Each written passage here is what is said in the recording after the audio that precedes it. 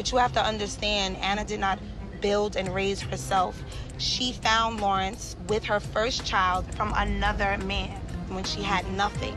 Now they loyal. You're loyal to your master, you're loyal to your owner. That's fine, that's how they do. But don't disrespect me as an independent woman that went through different trials and tribulations to get to where it is that I need to be. I come from the hood, but I still managed to get my master's degree in psychology.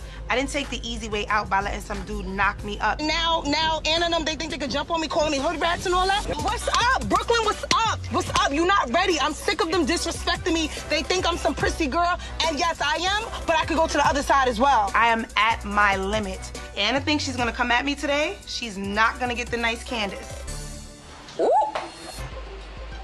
We're not gonna take off the shades, we just gonna be fly? No. And I dare somebody to say something to me. Hi, welcome to the Pink Teacup. How are you?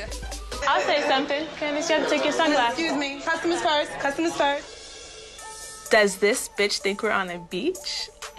You don't work with sunglasses. I do. Are you that ignorant? I do. Yeah, that's ghetto. Go get your baby father. I don't need to. Why do you still have your sunglasses off? Take your sunglasses off, hood rat. I mean, pigeon. What up? What up? Pop. Man, out of here. No fighting. Chill. Every time I turn around, it's a freaking fight. She's not cut out to be in this restaurant industry. You can't be fighting in front of customers. I know. I can't let her stand in the way of what Lawrence and I are trying to build. We understand this cannot happen going forward. I let Candice get the best of me today.